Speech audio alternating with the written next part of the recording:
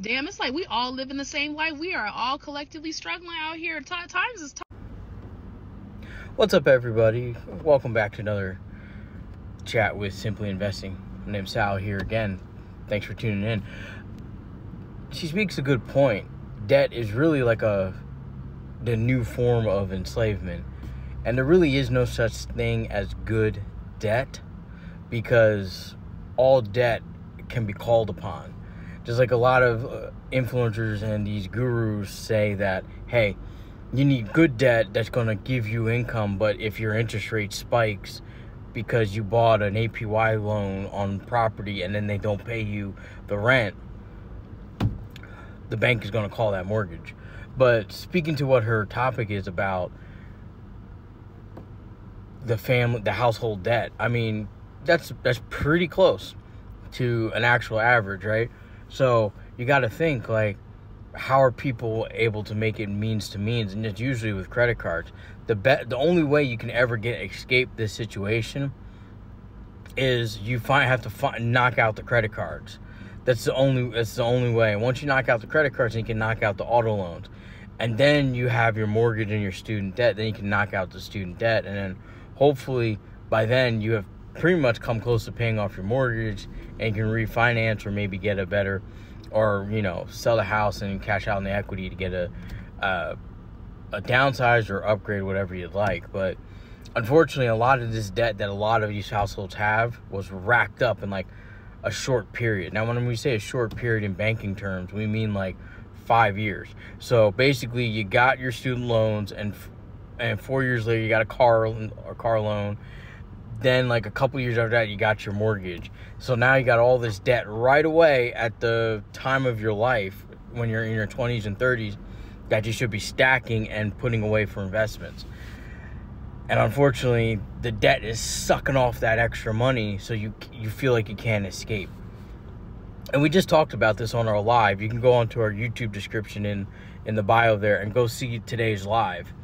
And you can see that we talked about this at length. Like, the average person is spending $8.49 at Starbucks.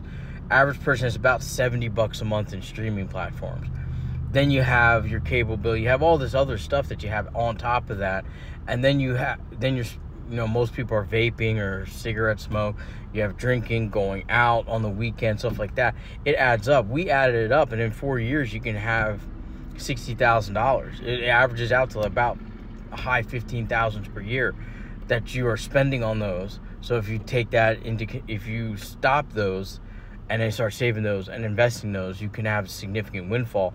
Or you start knocking out some debt. I mean, $60,000, that could take out the auto loan and the student loans in one shot. Don't you think that would be a good place to go? And in 4 years, yeah, it will be a rough 4 years. It will be rough. Trust me, I did it. I had $250,000 in student loan debt. I went to a really good school that, I went to an Ivy League school, and then I went to, my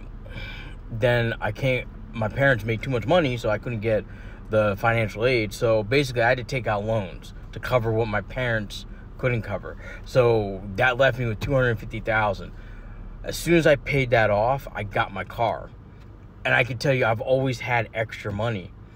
That's from then on, I said, after my student loans, I said, I'm never getting into that amount of debt. No more than 50% of what I'm earning is for debt. And this goes with my companies too. I have 4 businesses, and the debt I have is no more than 50% of my revenue. This way, if revenue dips unexpectedly, I can still pay my debt, or I can decide to liquidate and pay off the debt and be debt free.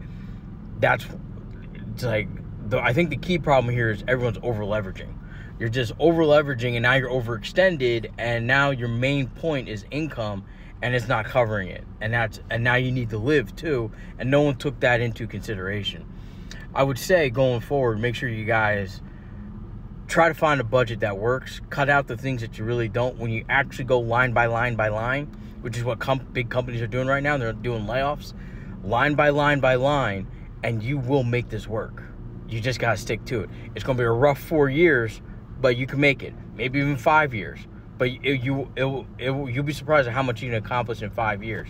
So if you're 25 and you got that amount of debt, you can overcome it. If you're 30, you can overcome it. If you're 35, you can overcome it. Even if you're 40, you can overcome it. It just takes 5 years, but you have to sacrifice those 5 years. That's all. That's the only way it's going to ever work.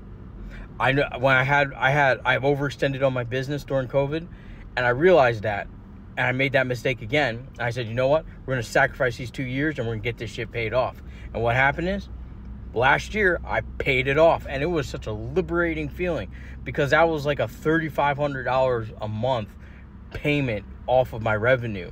Instead of me doing the minimum $3,500, I was like, nope, put $7,000. So I was just piling on $7,000. I paid that sucker off within 24 months. I think it was 25 months. We paid it off. Paid off a 3-year loan in 25 months, and we said, you know what? I'm never going to get in that debt ever again. And that's what I'm trying to tell you guys. If you're in this situation, you can overcome it, but you got to sacrifice your next 3, 4, 5, or 6 years to get this paid off.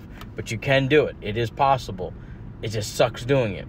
I know it sucks, but if you do it, you'll be happy about it. Thank you guys for watching. Check us out. Like and subscribe and follow. Help me get back up to 1,000. This TikTok account was banned. So let's get us back up there.